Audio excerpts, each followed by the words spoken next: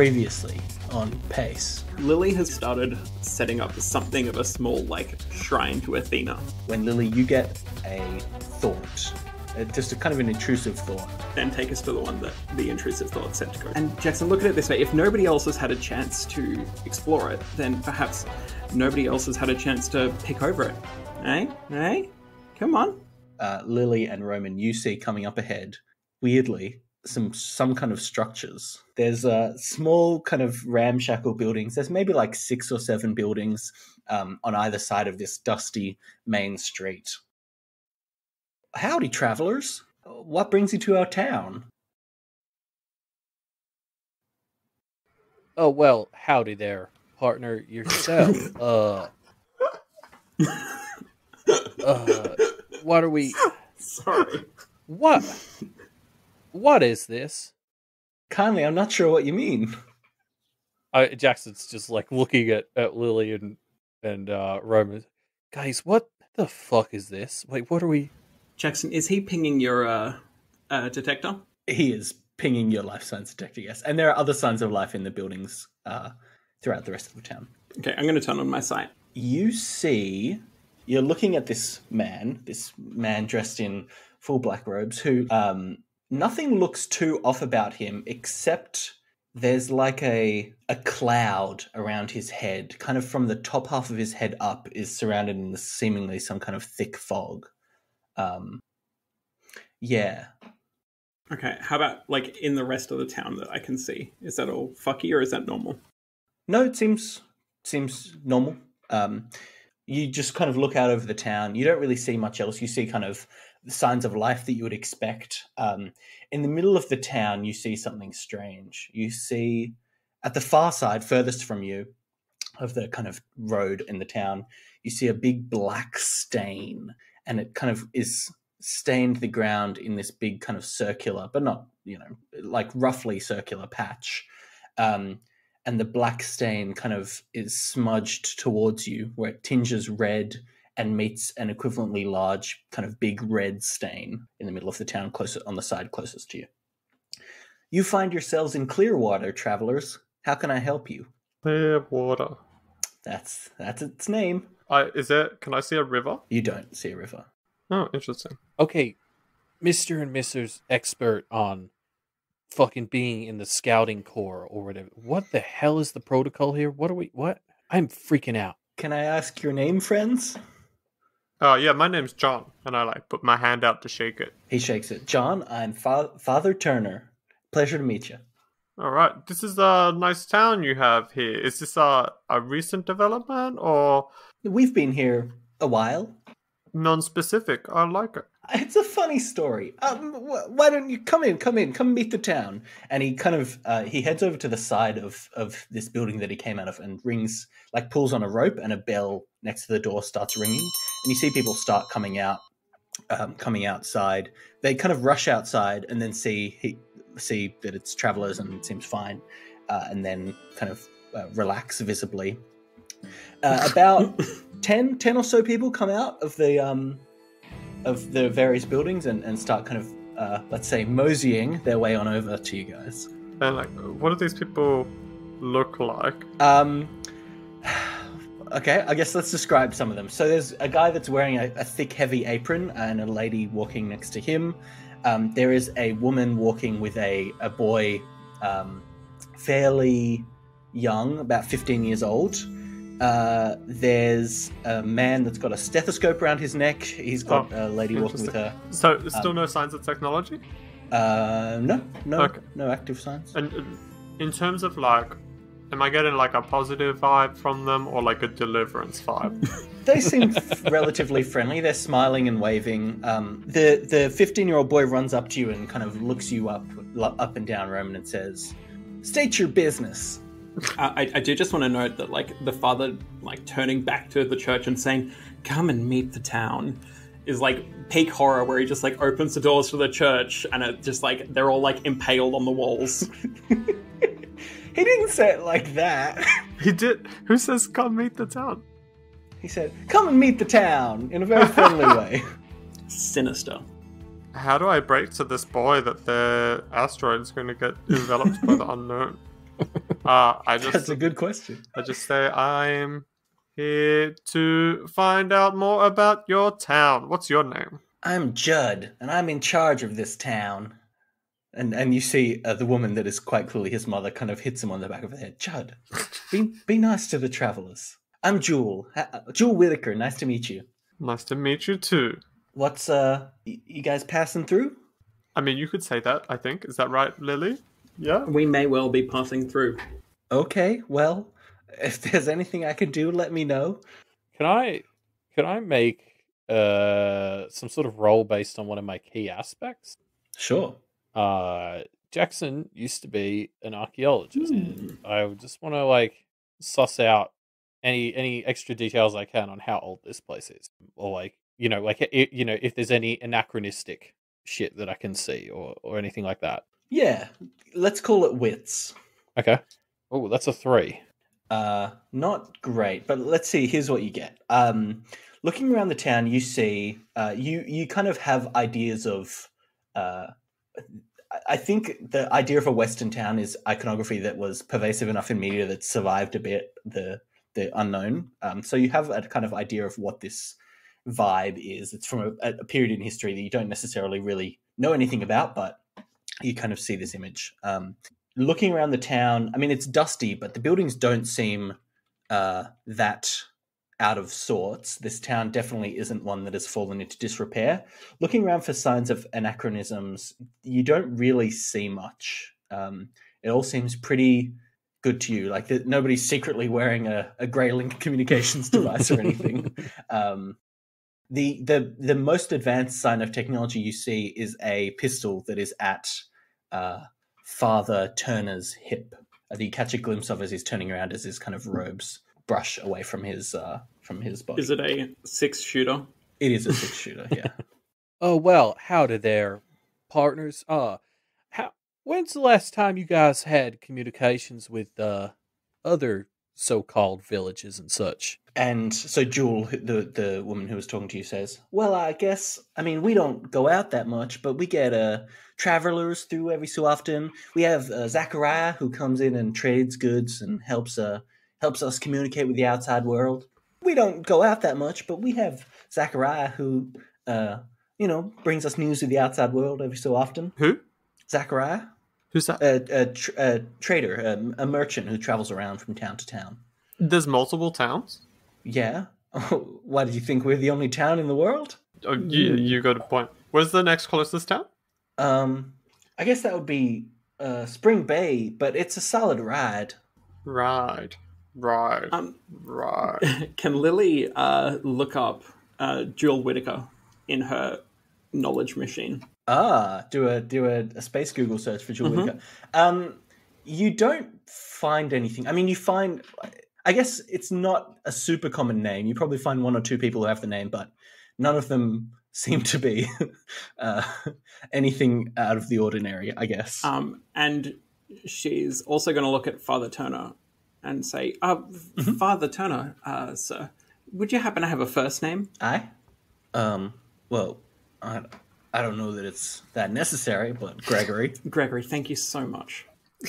I'm assuming if you do a space Google search for Father Gregory Turner, again, similarly. I mean, that's a more common name. There is a Gregory Turner who has a YouTube channel with a lot of subscribers, but as far as you can tell, they're not connected. Sorry, I think you mean a space tube? Space tube, sorry. By this point, most of the town has kind of gathered around, and they're all kind of introducing themselves to you guys.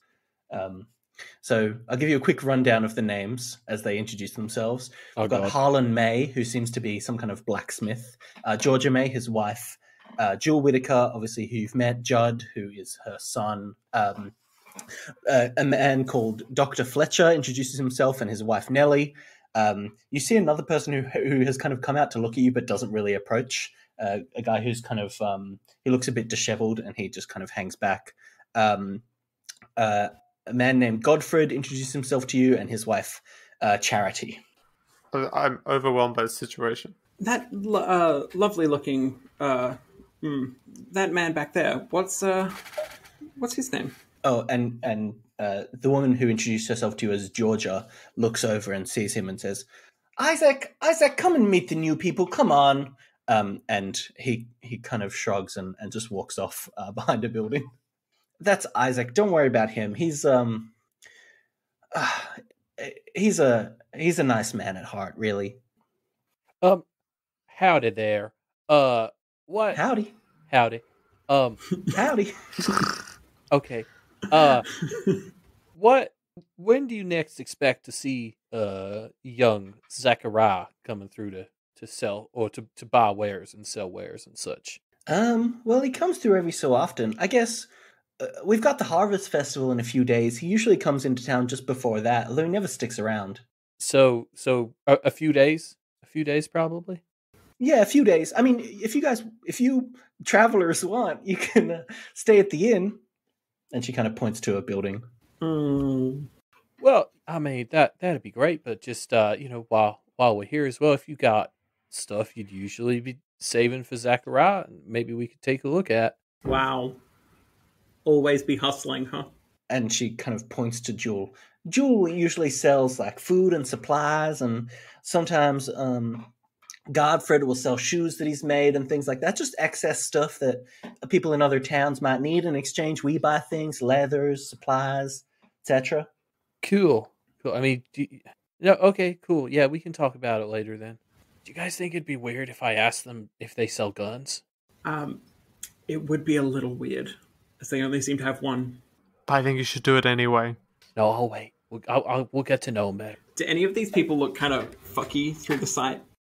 Looking at them in the site, you see, similar to Father Turner, how he had like this cloud above his head, they all have something similar.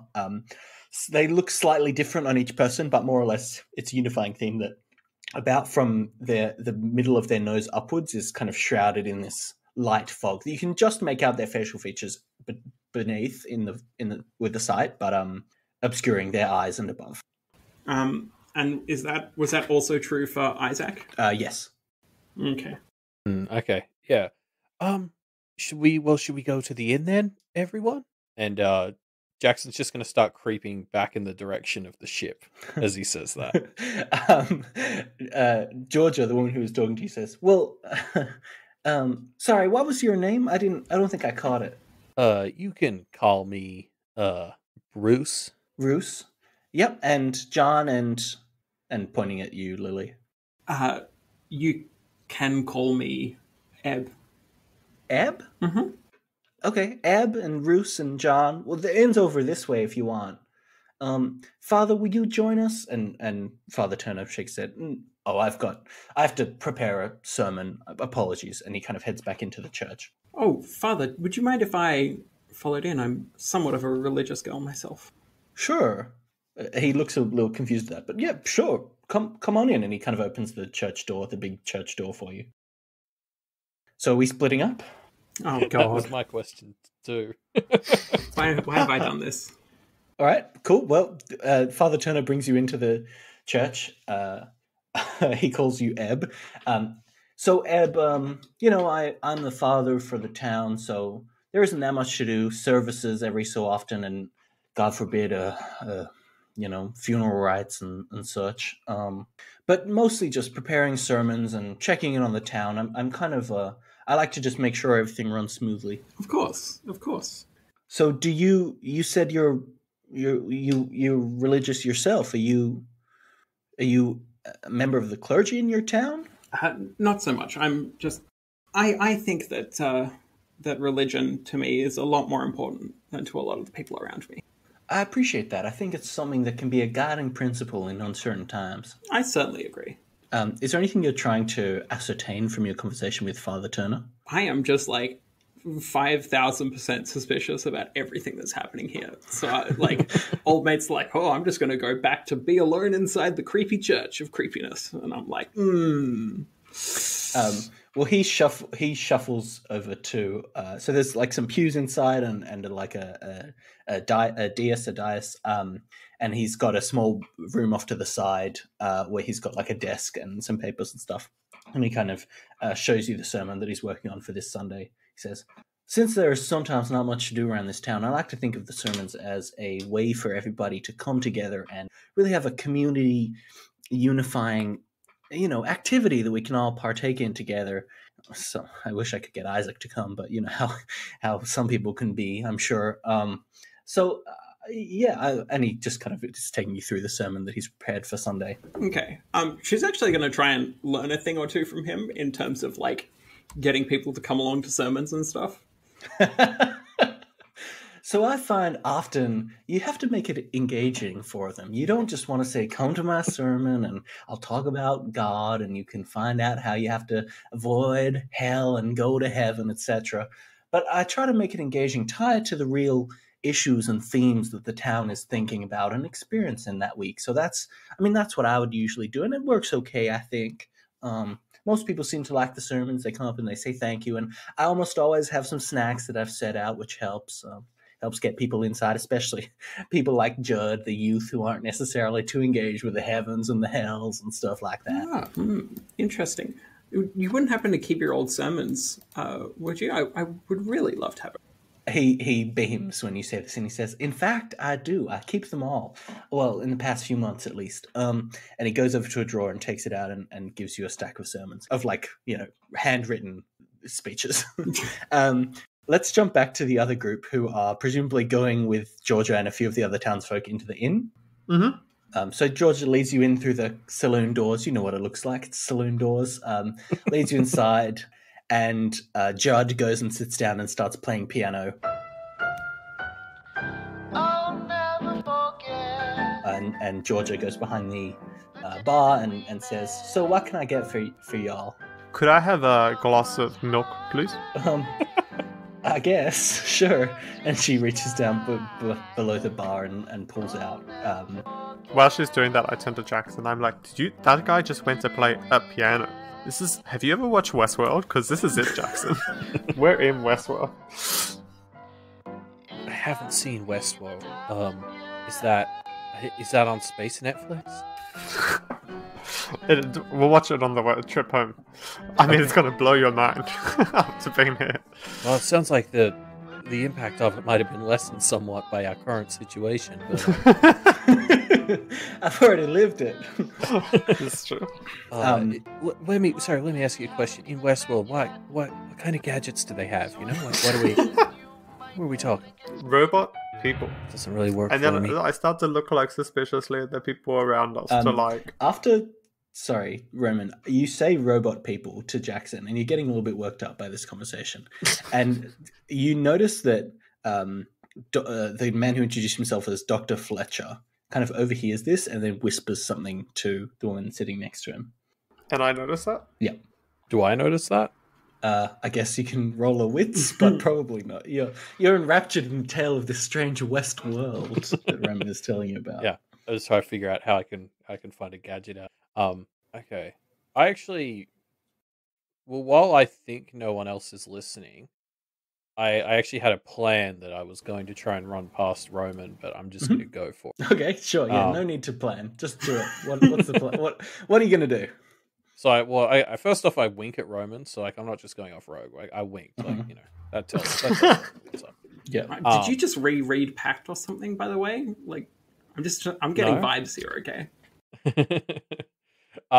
So you said, was it Georgia who was at the behind the bar? Yes. Yeah. Okay. So I turned my sight on so I can see the cloud. Mm-hmm. That was what the winking was meant to suggest. Okay. And Very I sort of turned obvious. to Georgia. I'm like, hey, Georgia, just while it's us here. Roos, yes. Was it Roos? I've forgotten. Was it Russ I think or it was Roos? Bruce. Bruce. Wait, there was a B there? Bruce. Yeah, I didn't hear the B. Oh, okay. Well, let's go with Bruce. Roos, yeah. Hi. So just between us, I want to swear to you, we're in space. You're on an asteroid. Cowboy shit isn't real anymore. And I'm keeping an eye on what this does to the fog around her head as I say this. Interesting. She kind of thinks you're joking at first, I think. What are you talking about, Roos? Space? You've been reading too many of the dime store novels. Hey man, I can't afford dime store novels in the sort of economy we're talking about in cowboy times. Listen, I'm swearing this to you, to everything that can hear, which is hopefully just you and me and Roman here. We're in space. this is weird shit happening. You don't like actually live here normally. I don't think that's fucking weird. It's by definition not normal that you live here like this. Okay. And so your words, you see there's a bit of an effect in the fog as it seems to strengthen, I guess, like it becomes darker in color. And as you speak to Georgia, but as she kind of rebukes you and clearly thinks that you're a little bit crazy, the fog kind of thins out and returns to its normal level. Okay, I tried. Okay, well, can I get you a drink there, Roos? Or maybe just a water? Have you had enough already? She giggles but then kind of looks over at Harlan seriously. Yeah, just a cup of strong milk should help me sober up a bit, hopefully. Where are you travelers from? It's so strange.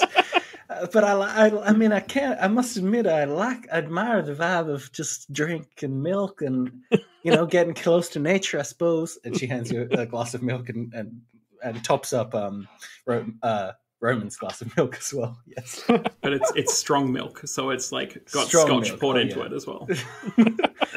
Sorry, that sounds disgusting. Adult milk. So anyway, what brings you travelers here? Let's both roll wits checks now. That's going to be -1. It's going to be a 4 for me. Ooh. So, not Roman, Jackson, you notice Dr. Fletcher and his wife definitely paying attention now. As Georgia asks, what brings you to town? Yeah, Roman, what does bring us to town? Well, so yes, what we're interested in is lately we've been trading cows. So we're looking for new livestock in the local towns to buy up for our cow farm. Cowpokes, huh? Okay. Yeah, that's why we've been trying out the milk. This is some nice milk. Now, okay, maybe we should pause to dive into the fact that Roman is just lying out of his teeth here. Now, Linus, as someone relatively new to the Otherverse, we might need to hit this beat a little stronger. Lying is something that can have very serious repercussions for you. Oh my gosh. Oh, wait, I do know this because I read... Yes. So I should not be lying. Not so aggressively, let's say. To be fair, Roman is supposed to be quite new at this. So yes, I don't think it's an out-of-character choice. I just want to make sure you understand, Linus, that it is a choice. Okay. I mean, Right. okay, well, like, Jackson will kick Roman pretty hard under the table. And I look at him and I shrug. I mean, that's a joke. Yeah. Right. So you're not cowpokes. And Dr. Fletcher on the side goes, so what is it that you do? What brings you... Why are you here? I have in my history... Sorry, I tend to affect the voices of those that I'm around.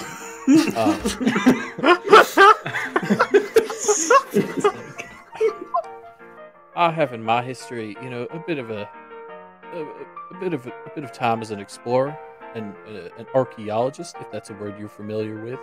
And so we're just here to meet people, hang out, figure out what makes you you. Dr. Fletcher narrows his eyes at you. Okay, let's cut Georgia, cover your ears. Let's cut the horse shit here for a second. And Georgia kind of gasps behind the bar. I heard you talking about some kind of robot man before. And at this, now everyone in the bar, Judd stops on the piano, everyone pays attention to this. Do y'all have a history with robot men? Do you have a history with a robot man? Can I do a quick check to see how many people have weapons on them? You can. It's not going to be a hard check, I think. You notice that the tension in this bar has really ratcheted up.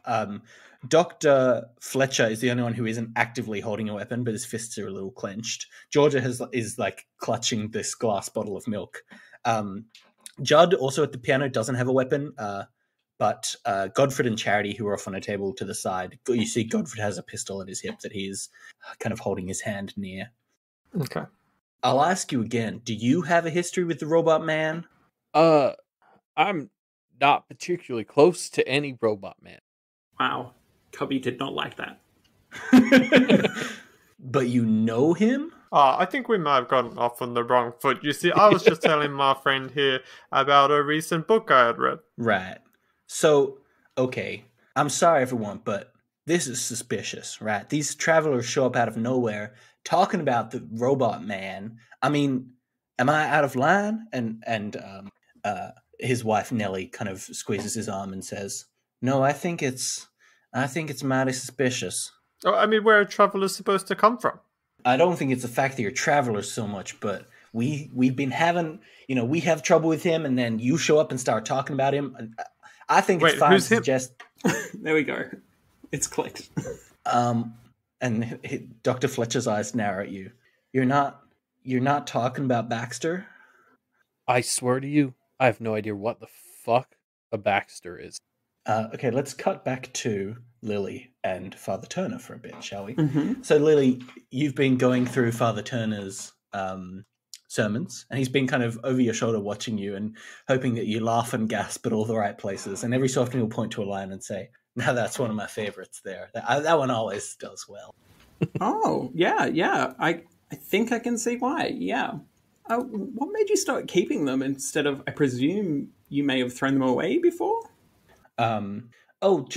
I thought it's probably worthwhile, keeping some history and stuff. I don't know. There's been some trouble in the town recently, and I thought it's nice to have a record just in case anything happens. Oh, why would you think something would happen that you would need a record like this? Here, let me show you, he says, and he kind of takes you out a side door of the church to a little area behind the church, and there are two graves behind the church, two very kind of hastily constructed graves just made out of wood. And on one of them is the name Herschel Whitaker, and on one of them is the name John Slavin. And he says, we are a close-knit town, and it always hurts when we lose members, when we lose one of our own. It's like losing a family member, And I guess I just want to make sure that I keep histories of people and the sermons and everything, and just in case, just in case. So we have something to remember them by. Okay, I have to very quickly know, are there literally any other graves back here? Or is it just these two? It's just the two. Okay, that is, yeah. Mm-hmm. So she's gonna look around and say, how long has your wonderful town been here? You seem quite well built up. Why don't you roll a rapport check for me, Lily? Oh, fuck, I think. Yeah, it's not that bad. Okay. I'm going to give you a +1 as well, because you've clearly endeared yourself to Father Turner. Thank fuck. Well, that's a 2. A 2 overall? Yeah. Okay. Okay.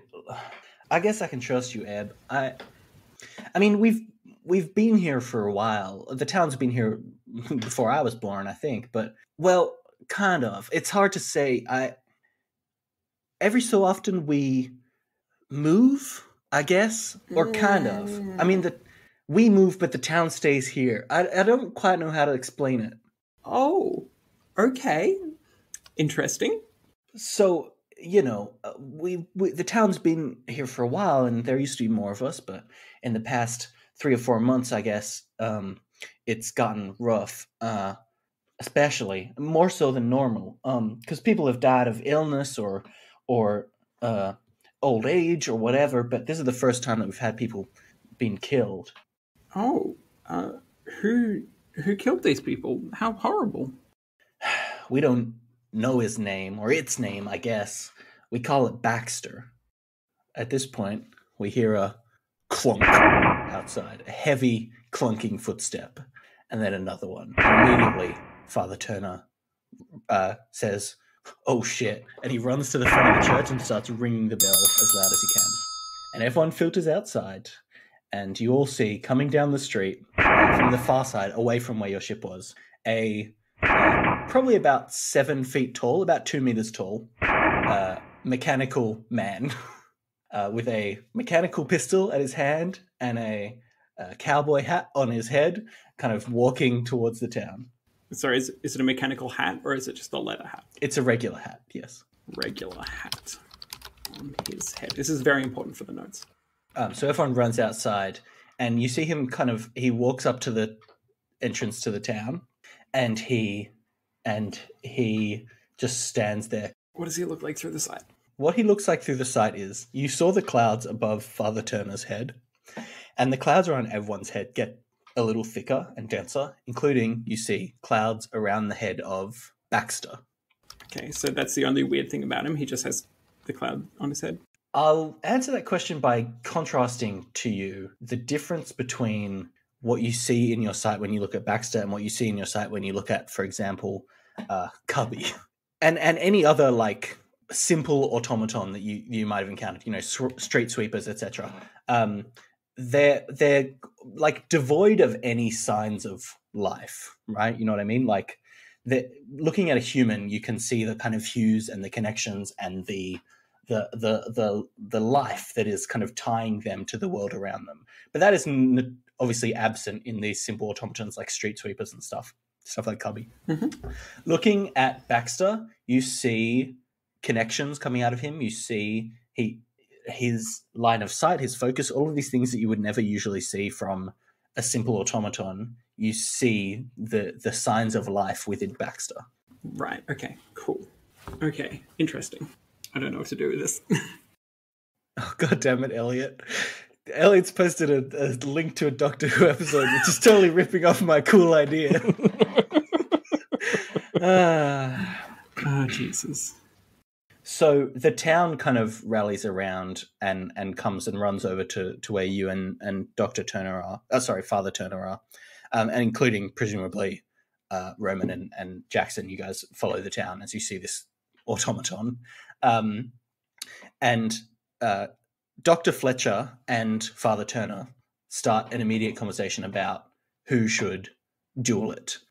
They're like clearly arguing. Father Turner is arguing that he should be the one to do it, and Dr. Fletcher is arguing that it should be him, and they need the father. And the father is saying, "Well, no, we need you, Doc. We need you in case I get hit, or to take care of the rest of us, or anything." Why don't I have everyone roll a wits check for me? Yes. 4. Oof, 0. 4. I'm going to ask Lily and Jackson, what are you guys looking at? What are you guys keeping your attention on during this time? Escape routes. Okay. I think Lily would be like, she's keeping her sight on and like flicking it between like Baxter and, you know, the two that are arguing and kind of back and forth between them. Lily, you every time you look over at Baxter, you see he's just kind of standing there silently waiting. And after a short amount of time, you see him. Well, actually, no, he just stands there. You don't see him respond or anything. He's got his hand at his hip, but he's not moving. I'll get back to you in a second. Jackson, you're kind of keeping your eyes between the buildings and stuff, looking for ways you could escape, and you notice two people that are creeping around. One is Isaac, the man who refused to talk to you. He's kind of hiding behind a building, holding like a lead pipe, and he looks pretty terrified. And you see Judd, who was on the piano, the 15-year-old, also behind a building, kind of sneaking around, and he looks like he's trying to sneak up to where this group discussion is happening, where Father Turner and Dr. Fletcher are arguing over who should be the one to duel Baxter. Lily, as you flick your eyes back over to this argument, you see that Father Turner has won. Father Turner has said that he's the one who should do it. And Dr. Fletcher has agreed that you guys need the town needs its doctor. I think you're right, Father. I'm sorry. And Father Turner says, no, it's okay, child. I'm ready. I'm ready for it. And he walks out into the middle of the street. And there's a quick commotion. Judd, the 15-year-old, has just run up to Dr. Fletcher and grabbed his gun and is now running towards Baxter. And everyone's yelling, Judd, no, etc. So you said Judd's 15? He is 15, yeah. And I mean, information you gave me before was pretty suspect. Which information? Sorry? That he was creeping around. Yes. Yeah, I think Jackson's going to like try and tackle him. I don't know if I'm close enough. Am I close enough to do that? Yeah, you kind of noticed that he was poking around, and you kind of in response started poking around after him, I guess. So you're quite close to him. Let's roll a brawn check, shall we? My 1 week. Only one, really? Anyway, Apart from all of the other he ones. is only a 15-year-old boy, so he's not especially brawny either. I think you're overestimating Jackson.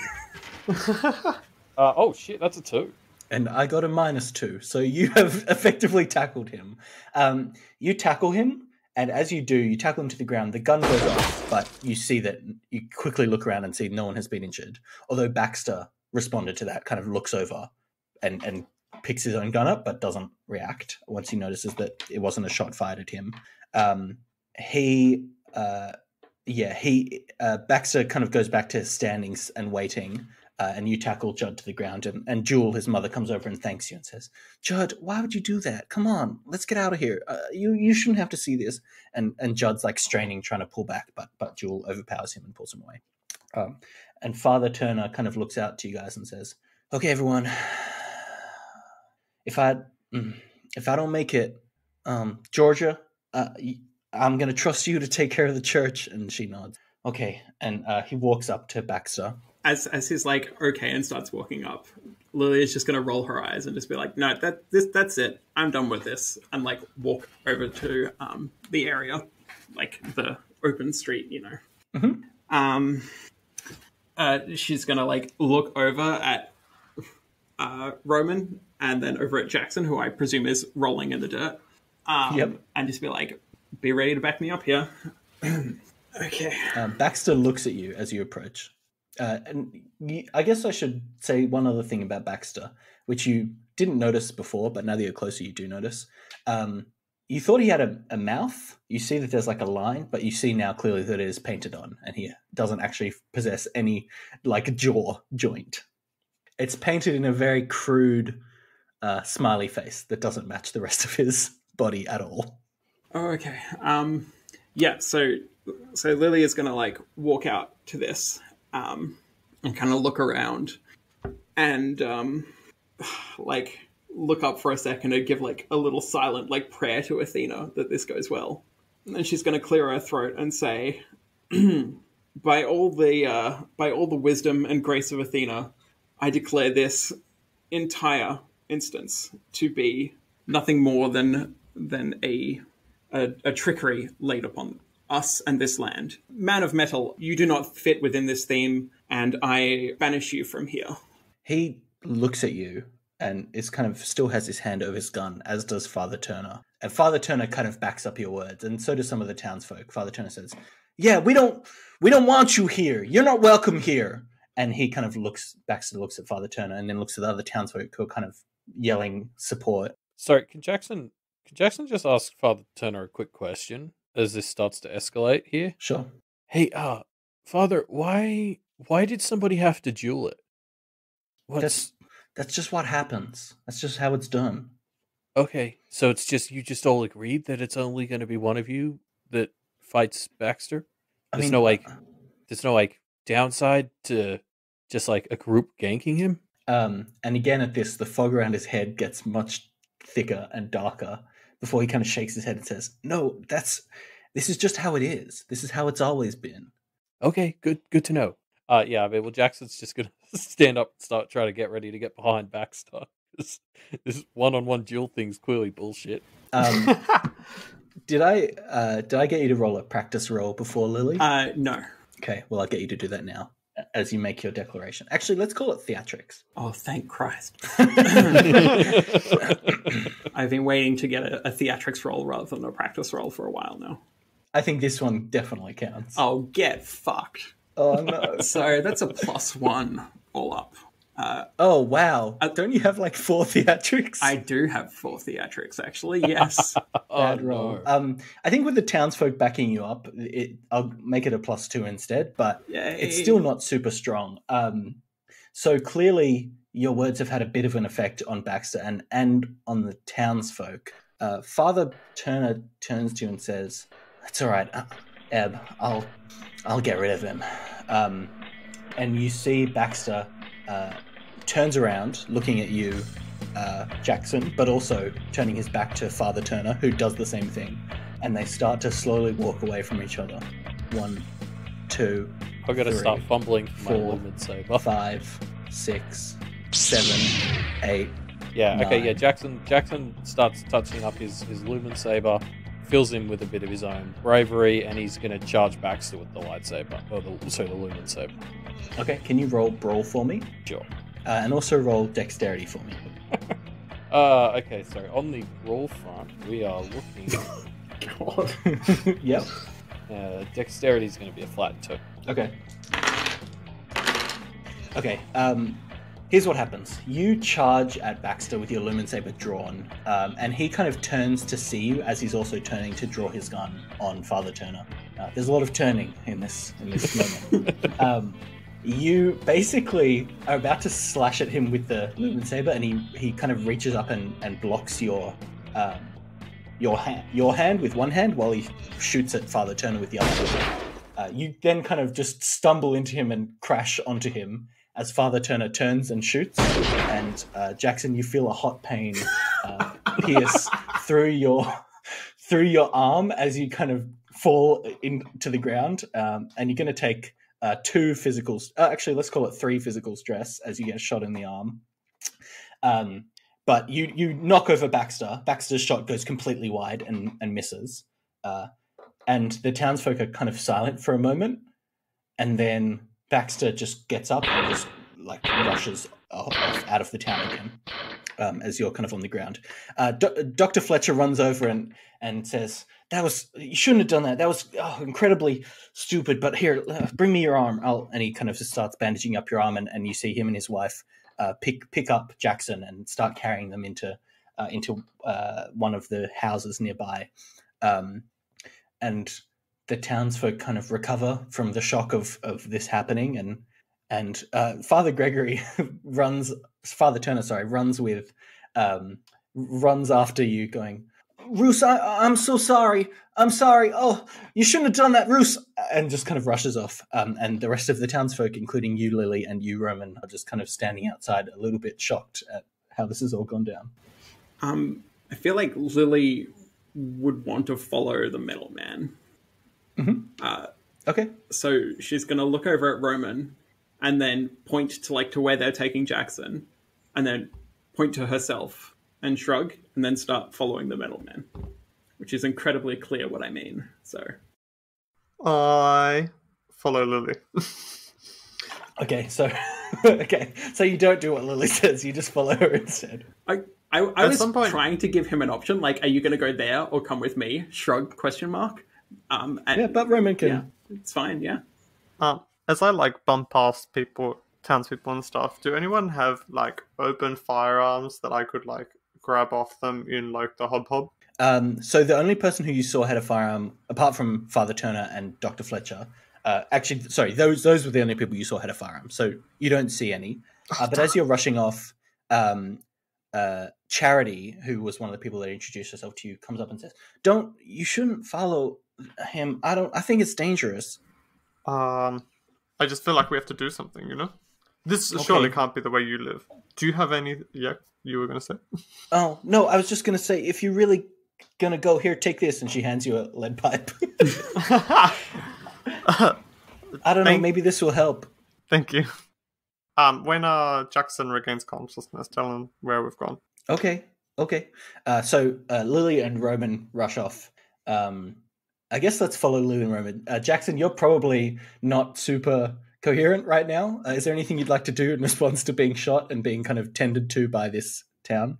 No, I think Jackson's probably just passed out from all of that. I would like to say that I feel a little bad. Lily probably feels slightly less bad that Jackson's always the one that's getting into shit. So Dr. Fletcher's takes the bullet out, and you kind of come in and out of consciousness as this is happening. And you see the first time you gain consciousness, Dr. Fletcher is taking the bullet out, and Father Turner is apologizing profusely and clearly a bit in shock. And Dr. Fletcher says, Greg, grab his arm, hold it down for me. Sorry, please. And then you kind of fade out of consciousness again as forceps go into your bullet wound in your arm. It's kind of in your upper arm, not too close to your shoulder, about halfway between your shoulder and your elbow, I would say. And when you slip out of consciousness and you come back into consciousness, and Dr. Fletcher is like bandaging up your arm, and you can see Father Turner is kind of kneeled in a corner, quickly saying a prayer. And then you slip back out of consciousness again. Let's jump over to Lily and Roman. Roman, you catch up to Lily fairly quickly, and you guys start kind of sneakily following Baxter as he goes out of town. You follow him. He's walking for a while, probably for about half an hour, maybe 45 minutes on foot, before he comes to basically a tent that has been constructed and a campfire, and you see him just kind of clunk down in front of the fire and reach over and take out like a small can that you can't really understand what it is, and you see him grab the top of the can and just rip it off, and then he puts it over the fire and just kind of sits there unmoving for a while. Yeah, Lily is going to be like, be prepared to bail me out, I suppose. And then she's going to like slowly like walk up to the fire and make motions as if to sit down next to him, or like not next to him, but like across the fire from him. He sees you and kind of puts his hand over towards his gun, which I don't think I pointed out is also a 6-shooter. Yeah, of course. But he sees that you're kind of indicating to sit down, and he puts his hand back for a second and motions to invite you to sit down, and then just kind of looks at you expectantly. I mean, you can't. His eyes don't have that much emotion. He doesn't have eyebrows or anything, but he just kind of looks at you. Yeah, so as she's like coming over to sit down, she's like, man of metal, I swear that I mean you no harm by coming to sit by your campfire, and I hope that you will extend hospitality towards me.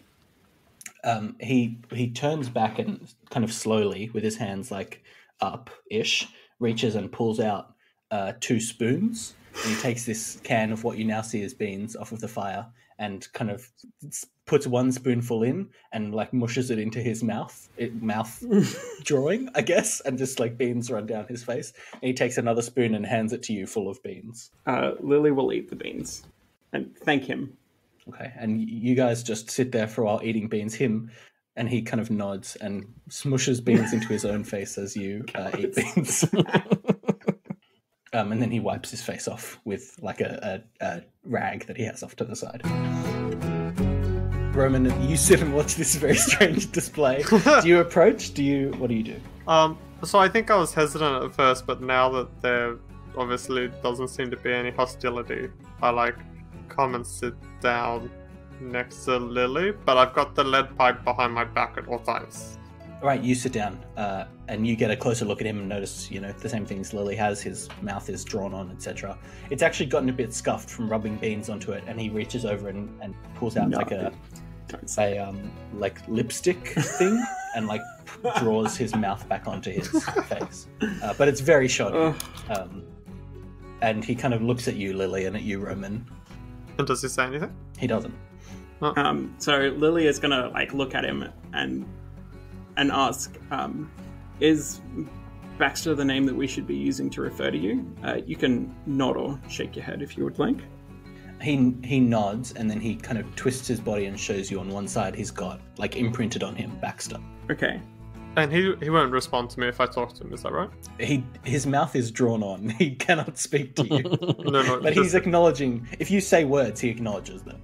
Okay. So yeah, Lily's gonna just like start like questioning him and just being like, so Baxter, you've been around this town for the last few months, is that correct? And he nods. Do you know where you were before? He shakes his head. Do you know why you are dueling the people of this town? He takes his hand and points to himself, and then points in the direction of the town. You want to become part of the town? He pauses for a second and kind of tilts his head slightly and then nods.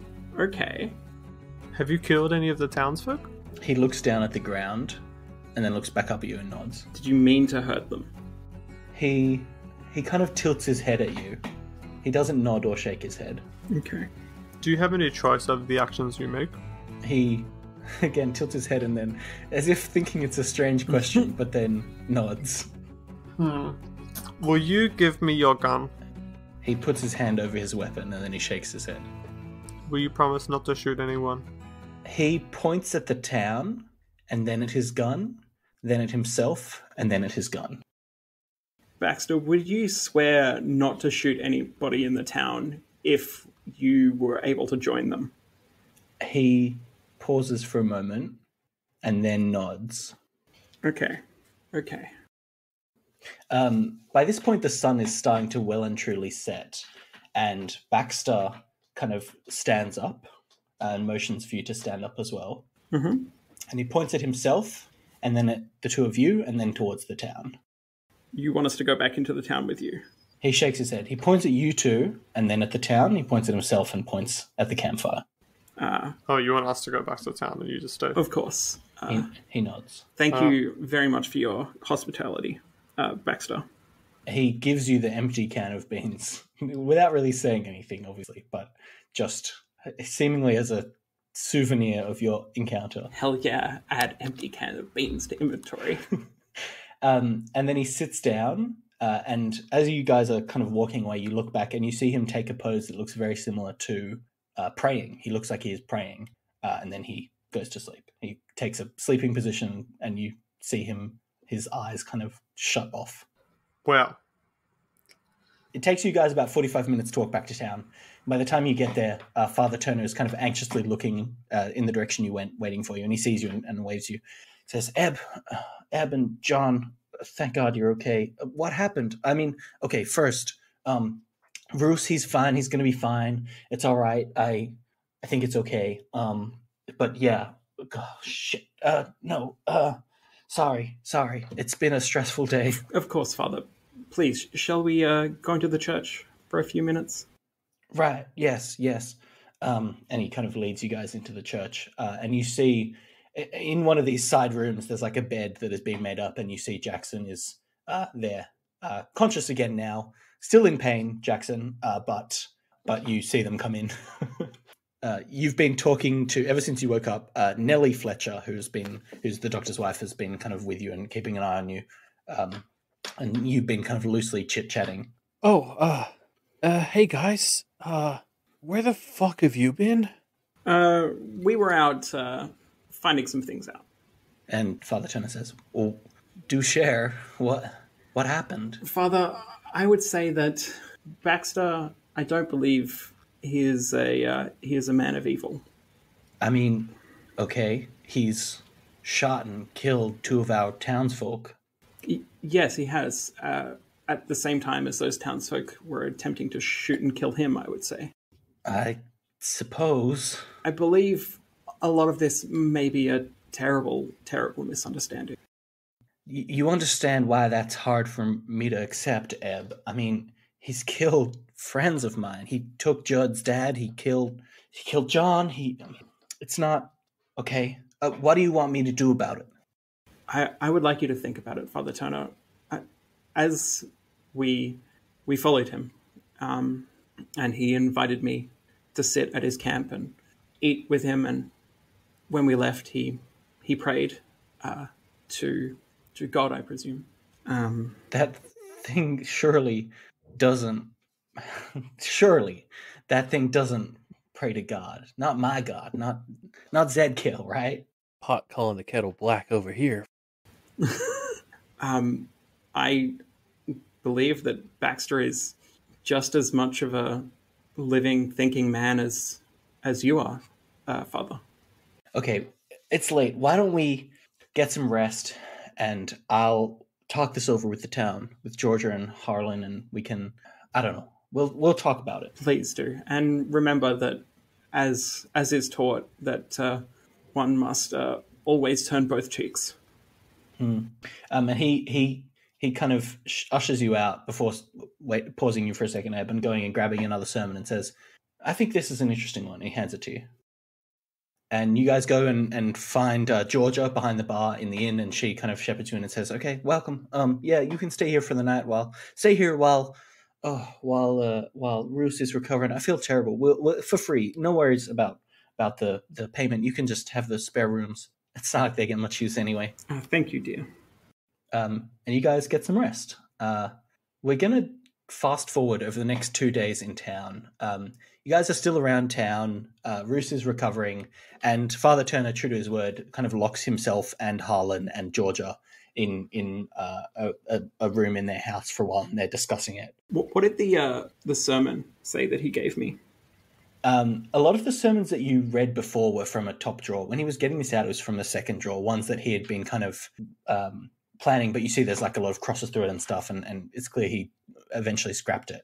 A lot of the stuff in this sermon is talking about specific references to literature, not obviously not literature that you're especially familiar with, but biblical literature about the god Zedkiel and some of the early analogous to early Old Testament stuff, right?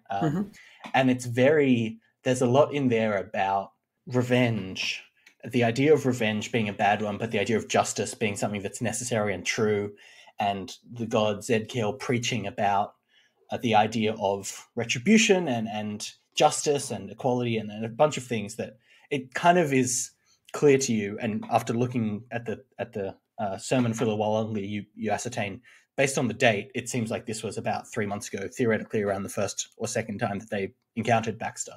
And it's clear that this was quite a powerful, emotional time for Father Turner, and he wrote this sermon as a response, but never ended up delivering it.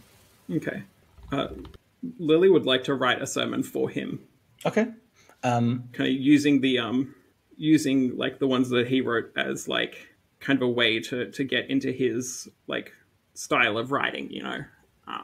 And she would like to write one about you like write like a sermon style thing about, you know, the power of forgiveness and justice being like rather than punitive justice, like justice aiming for the betterment of all lives, and that kind of thing.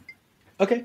I'm going to have you roll an artistry check for me. Oh, fuck. I really love this idea. I apologize that I can't give you a stat that you're better at to create it, but I think it's wonderful. I'm going to tie into the knowledge from the sermons you've got and give you a bit of a bonus as well. Let's say a +2. Thank God.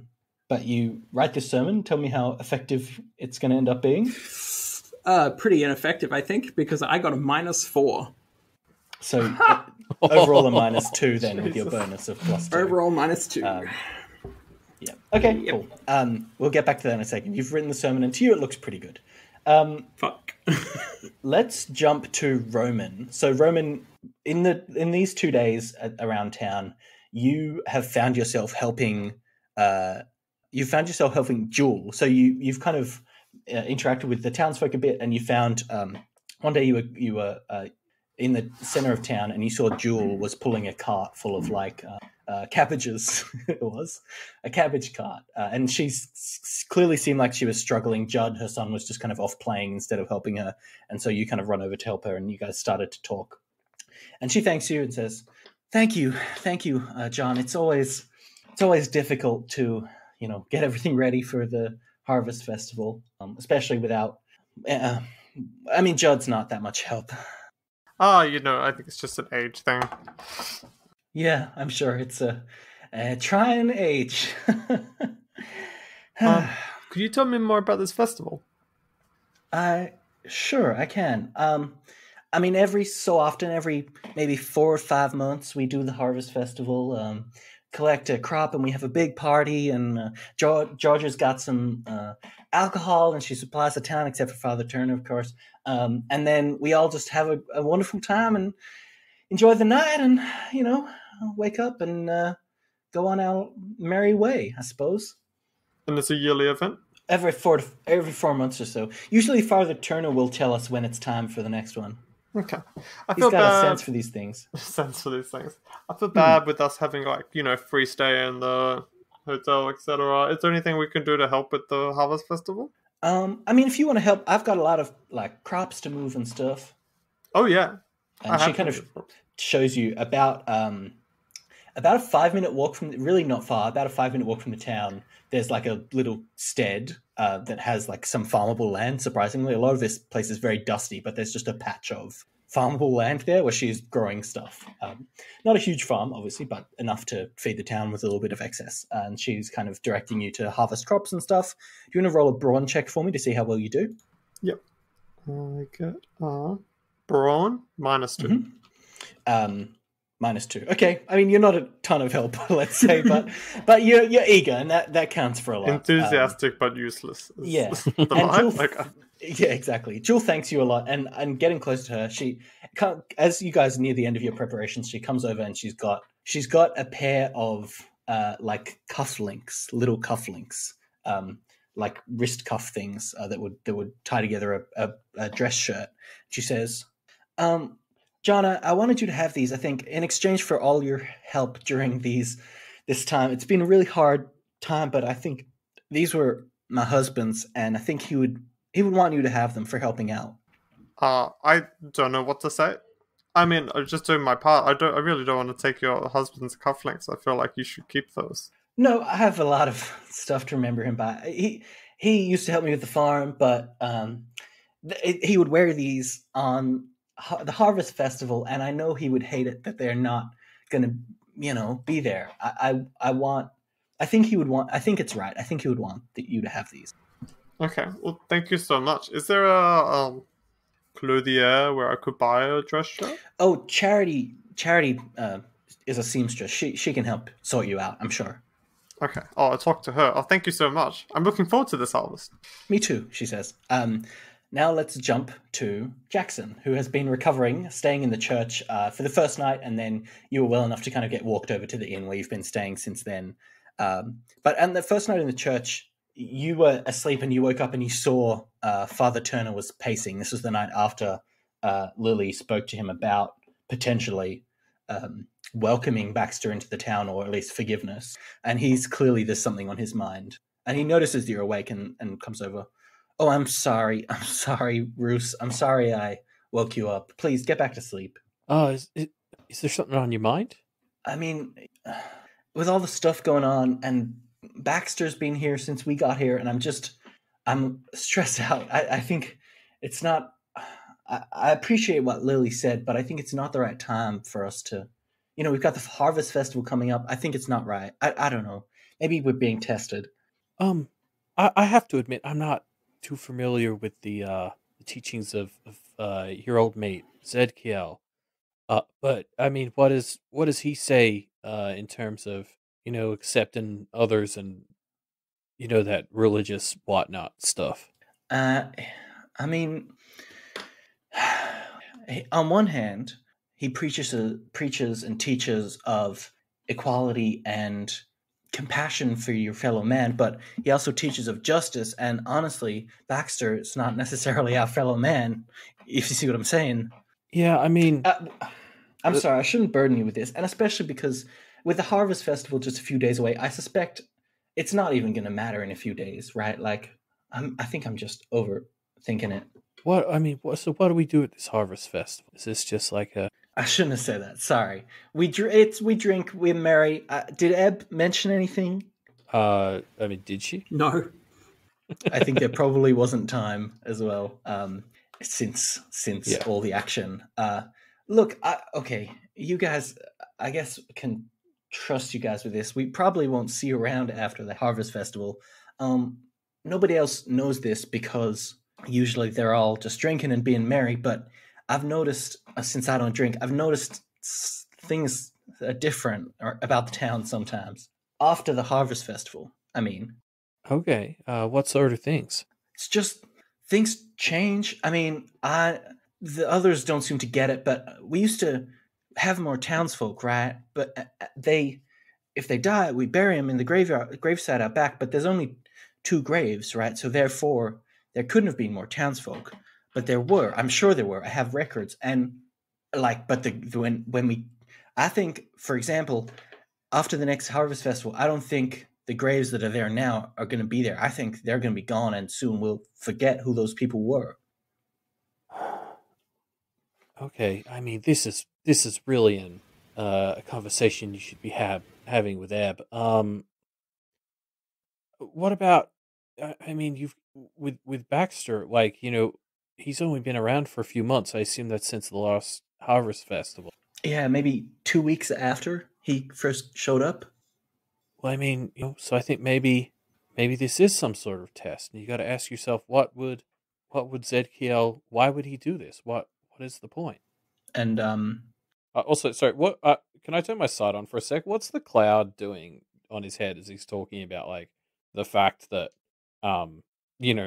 they seem to be teleporting and there's only 2 graves and such?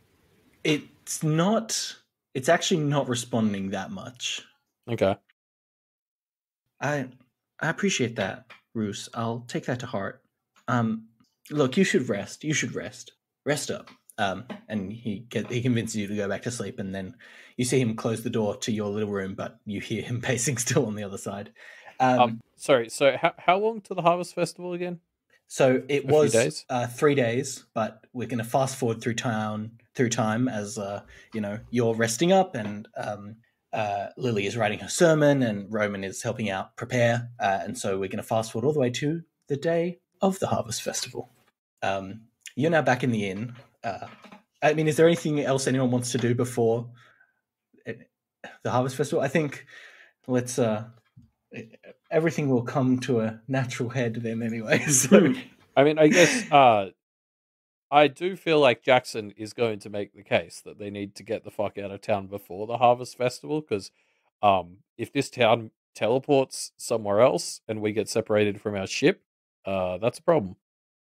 I guess you guys over the next few days have the chance to like share information and put your heads together. If you want to do any kind of brainstorming about what's going on in the town, feel free to take this time to do so.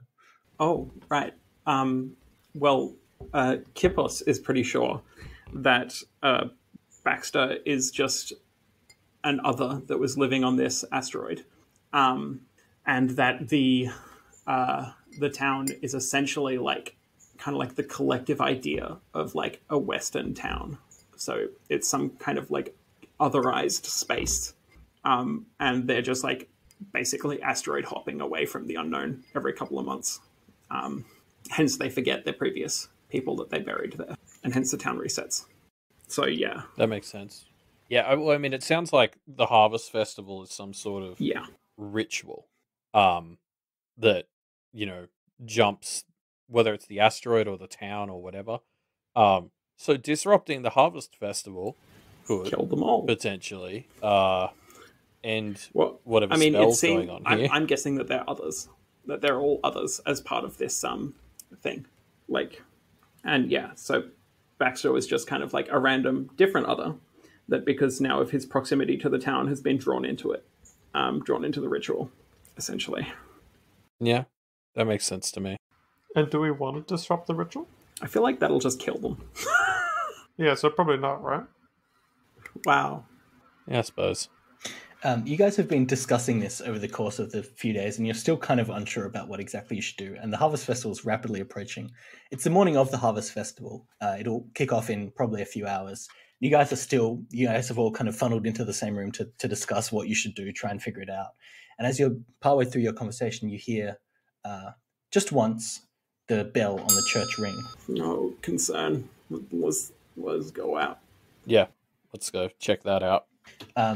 You guys head out, as do all the town members, and coming from the direction, not the direction of Baxter's camp, but the other direction, towards where your ship is, you see a man riding on a horse, pulling behind him a donkey, which is loaded up with a bunch of bags, satchels and stuff, and you can see kind of some food in there, there's leather piled over it, all kinds of things, and you see all the townsfolk kind of run up and say hi as this person wanders into town on his horse. Oh, this must be the trader. Zachariah. Yeah, this would be Zach. Are you guys going to go over and meet with the townsfolk? Yeah, I think so. Yeah. Cool. So you guys head over, and Father Turner points to you guys as he's talking to Zachariah, and you hear him say, "Now these are the folks that I was telling you about, Zach. Sorry, Zachariah. These are the travelers who are passing through." And you see Zachariah kind of look over to you and nod. "Howdy, travelers," he says. "What brings you to Clearwater?" Sight check. I want to do a sight check. Yeah. Anyone else? Yeah. No, last Reuben? time I used my sight, I ended up throwing up because of all the gross stuff in there. Fair enough. Roman's a bit averse to using his sight. Let's just make a guts check. Oh. Both of you. Lily and Jackson. That's concerning. 2. Let's hope for not another -4. 1. Okay, you guys both turn on your sight and immediately are overwhelmed by a blindingly bright light. Jesus.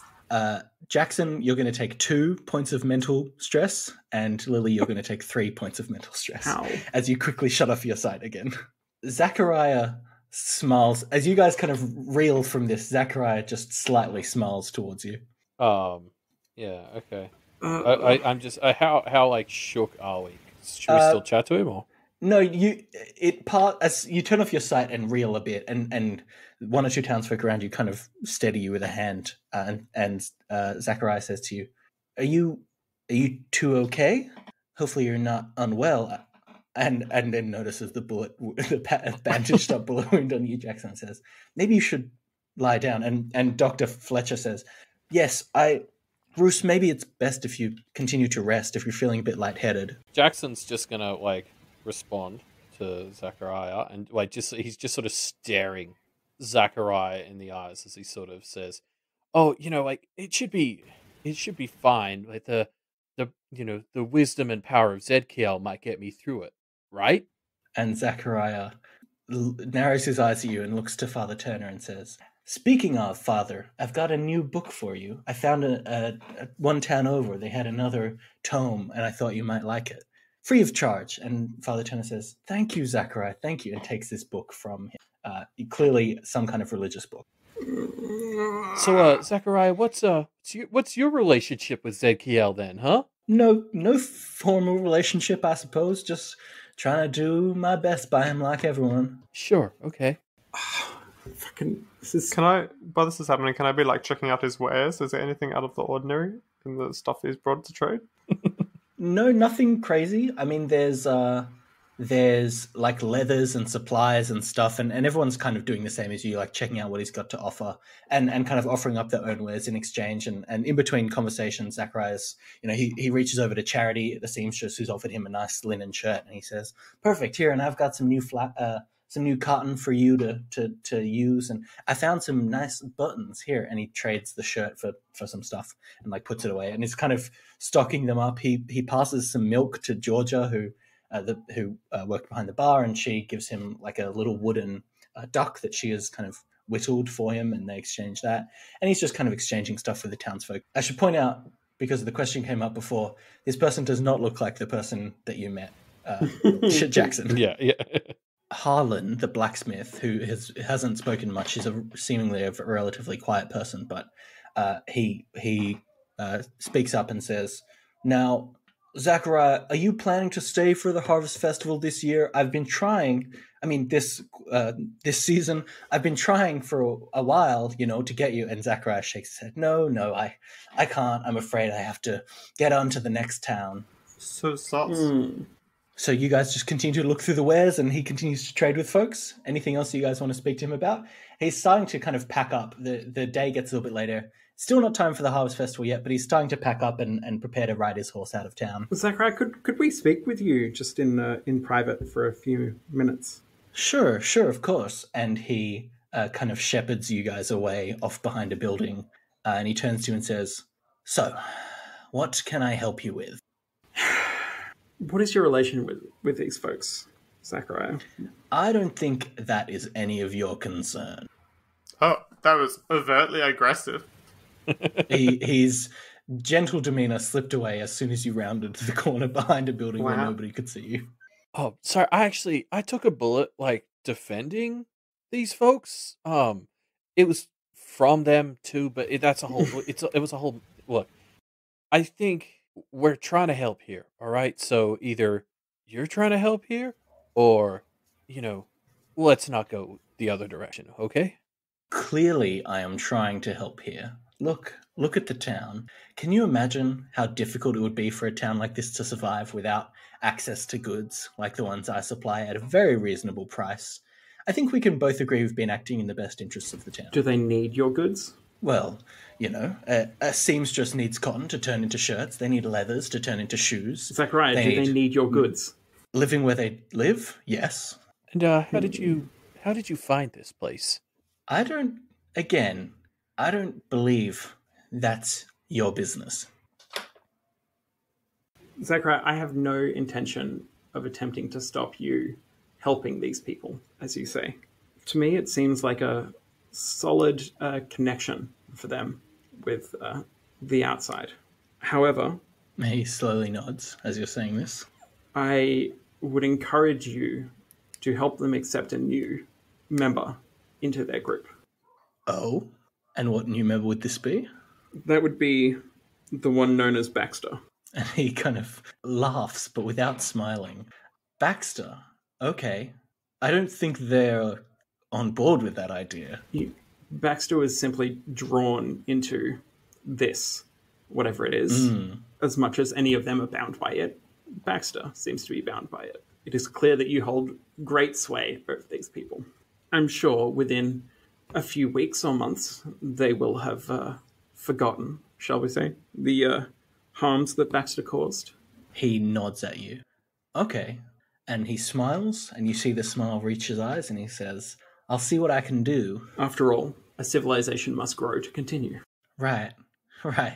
And he kind of walks back over to the town and finishes saddling up and exchanges a few more items and starts to ride off out of town before stopping and looking back at you guys and going over and speaking a few words with Father Turner and Harlan. Cool. Mission accomplished. Should we go back to the ship? Yeah. Let's just...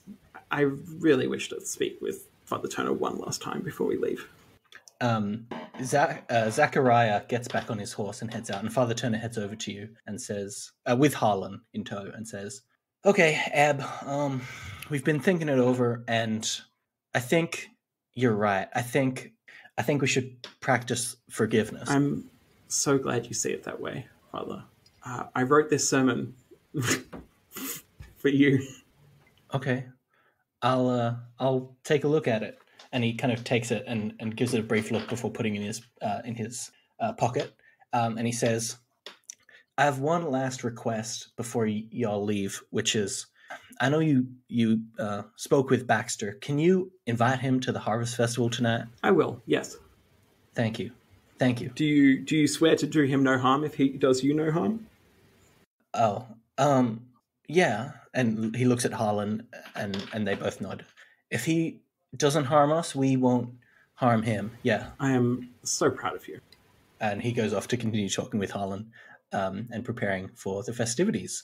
The Harvest Festival is rapidly approaching, so you guys get the sense that if you want to leave, you've got to finish up this errand quickly. Yeah. So, yeah. Lily is going to start making her way towards where Baxter's camp is.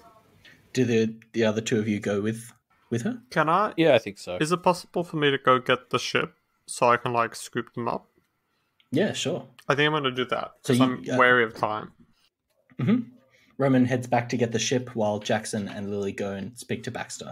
You find him, he's still in the exact same camp he was when you saw him last, Lily, which is basically just in a direction and walk there's no path to get there. You just walk in a straight line. That's how you followed him. It made it very easy for you to get back to town while still remembering where he was. Yeah. She's going to ask to sit again. Can I get you to roll wits for me? Same for you, Jackson. Yeah, sorry. Jackson's just also going to open by apologizing for the whole coming at him with a lumen saber. As he sees you, he again holds his hand over his gun, but then sees you don't seem to mean any harm. And got my arms up. Comes out. Hey, man, misunderstanding. Water under the bridge. I don't know if you've seen bridges before, but yeah. Can I get wits checks from both of you? So it's a 0. Wits, man, I am so glad I spec'd into wits. That's a 5. Wow. Okay. Lily, you go and sit down with Baxter. Jackson, you have the sense that that you guys are being watched. Let's go to you first, Lily. Okay, so she's gonna look over at Baxter and just start talking and just say, Baxter, I've spoken to the townsfolk and to their connection, trader Zachariah. Now I was told by the Father Turner, that they would like you to come to their harvest festival tonight. And they told me that they would do you no harm unless you tried to harm them first. And Baxter nods at you. you can join them, become one with the town. Baxter nods again. I would hope that you would leave your gun here as a sign of peace. He takes his gun and he passes it to you. Oh, shit, free gun. Fuck yeah. I've got an empty can of beans. I've got a gun. Sorted. You're really kidding up. Living the life. Hey, Baxi, you wouldn't happen to know anything about Zachariah, would you? Does that name mean anything to you? He tilts his head at you and kind of slowly nods, and then kind of pauses and nods. Lily, how do we communicate with this guy? I don't think I can do yes or no questions. Perhaps I can be of some assistance. Shit, okay. I was hoping to avoid that charge. Yeah, okay. So, Baxter, if you do whatever language you can do, I'll understand you. Baxter reaches his hand down into the sand and kind of brushes his fingers across the sand, and as he does this, his fingers kind of move fairly rapidly. It's not like fingers, they're more like pistons that go in and out, I guess. But there is basically an impression left in the sand of some strange script in the sand after he has run his hand across it with his digits pumping in and out. And Jackson, you look at it and can interpret words he's writing in a language to you. He has written, "Hello." Hey, hi. And he looks at you and nods. So Zachariah, like what do you know about him, I guess? And please write as efficiently as possible. This translation, like I don't want to owe a debt to Marl and Dick. He brushes out the message that he left there and then runs his hands across the dirt again for a longer period of time this time. And left in the impression of the sand is something that you realize translates. Marlon whispers into your ear. He says, "First day here, Z plus G." So plus G. Mm-hmm. What? I mean, obviously, I'm relaying all of. And Baxter nods after you've said this. Okay, so ZKL and plus, Baxter nods. Plus what G? Father Turner? Baxter shakes his head. Like God? Like Baxter rubs out the dirt and punches into the dirt the word grey. Man, like just speaking as Elliot, I'm not getting it. So like grey ZKL, what is that? So the fog? Let's roll a knowledge check, shall we? For both of you two. All right. It won't be too difficult. Let's call it a 2. Okay, which is something I'm good at. So I got a 3 as well. And what did you get? Sorry, Jackson? A 3. Oh, both got 3s. Okay, cool. Grey is assuming that he's talking about the Grey that you are thinking of, a very famous name.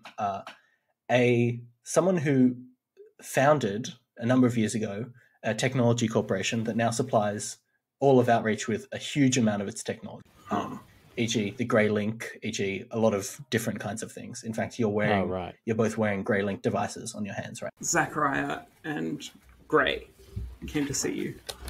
And Baxter kind of tilts his head and then shakes it. ZKL and Grey. And then kind of points at you and nods. So, okay, so Zachariah... And then he nods again. Is working for ZKL and Grey? He kind of shakes his head, but then nods his head. He is ZKL working for Grey? Okay, I knew that fucker well. Okay. So what the fuck does Grey want with some hillbillies on an asteroid? Bax just looks at you blankly. Yeah, sorry, that was like just like a question to the room. Yeah. Why did they come to see you? Baxter shakes his head and points at where he had written in the ground before, where he had written first day, and kind of underlines first with his fingers. They left you here. He doesn't respond to that. You kind of get the sense that he's not really sure how to respond. They made you? Again, he kind of slowly nods, but then he again stops and just kind of doesn't respond. You get the sense he's not really sure. He's not really sure the answer to that question. Sorry if this is insensitive, but were you something else before you were a cowboy robot? He before, where he had written, the first thing he wrote that you interpreted was the word hello with a question mark. He had erased most of it, but the question mark at the end remained, and he now points, he circles. Is he a cubby? So yeah, I don't think he knows what he was before, or if he was something before. Jesus, I'm not even sure where to. Okay, so how do you know about Zedkiel and Gray? He just points to first day, Z plus G. I mean, look, like, I know I said not to be too verbose before, but like, you know, like, you don't have to dumb it, like, dense it down this much, you know? He goes to an unwritten patch of dirt and he kind of pauses for a second. He points to the first day again, and then he goes and he goes to write. This writing process is quite time consuming. That's why he's also being quite verbose. He writes, sorry, not the opposite of verbose, succinct. What would he write? Shit. He kind of just points to the first day again and says, he writes down, and his fingers kind of punch into the sand, and he's written the word introduction. So I'm assuming while this is all happening, I've started up the ship. Yes. Could I send them a message that's like running out of time ? Onto their Grey You links? guys get that message on your Grey link. Beep boop. I mean, do you want to come with us, Baxter, or do you want to stay with the town? He points at the town. Yeah, fair enough. Okay, well, we actually have to get going because we don't want to get into whatever this is, but, you know, like, good for you. Is there anything else you want to tell us? Otherwise we might skedaddle. He stands up and shakes both of your hands and then starts clunking off towards the town. Okay. Maybe we'll see you another time. Good luck. He nods. All right. So Baxter heads off to the town. Roman is kind of pulling the ship over. I think, Jackson, you had the sensation before of being watched. That has more or less completely faded by now. But you kind of look over to around, and just briefly you see a bright flash of light off behind a dune somewhere as Roman comes in to land the ship. Okay, I guess I point out where it was and ask Roman to fly over there on our way out. You guys fly over there and you see behind a rock, a kind of large rocky outcrop, there's just a kind of like scorch marks where this bright flash would have been, but there's not really anything else. Looking at the scorch marks, you can see they're shaped in the shape of wings, I guess, but there's not much else here. There's nothing else here. No, it's okay. I've watched enough to know what that means. Okay, good. Yeah, I thought you would get that reference. I mean, even before that, it was a bit. Okay, all right, well, no, it's just scorched sand then. Fine, we don't have to have an obvious clue. All right, if you guys are getting it already, that's fine. Yeah, Lily is gonna look up like Zedkiel, specifically around like religious stuff. Okay, looking up Zedkiel, you find, I think. Okay, well, let's make a knowledge check. I think this is going to be it's not super common information, so we'll make a knowledge check. But obviously, this is something that you are relatively good at. So I think you. Oh no! Never mind. It's a +1. I'll remind you. You can, if you'd like, you can invoke Athena to pull more knowledge. Yeah, like I suppose because she'll like start looking around and not really find anything as much. And then she'll invoke Athena to assist with this. Zedkiel is, despite Catholicism not being a major religion anymore, there is still some surviving information. It's just hard to find. So you don't find it initially. You don't really find anything initially other than Zedkiel as a name. But looking deeper into it and kind of communing with Athena a bit more, you find your way onto places that reference Zedkiel as the name of an angel in the Bible.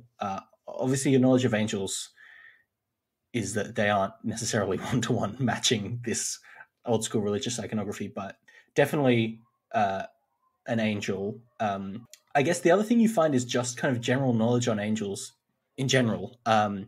With the decline of a lot of major religions for especially the non-initiated, the non-awakened, angels as a type of other are way less common and way less powerful than they used to be, just purely because there is no devotion to them or servitude to them.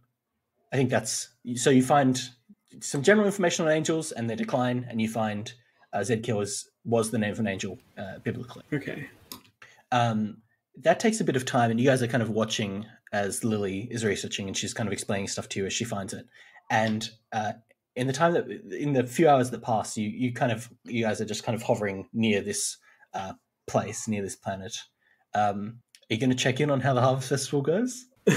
Oh yeah, I mean, we'll watch it from space. Watch it from space? Yeah. Okay, so from far up in space, you see, it's very hard to tell what's actually going on, but you guys see, as Lily is off researching, Baxter walks up to the town. Nobody moves for a bit, but then seemingly has been invited in, and you see people enjoying themselves. Baxter mushing food into his face, everyone else drinking and eating, until the sun is starting to set, and you see part of the Harvest Festival has been an arch that has been constructed.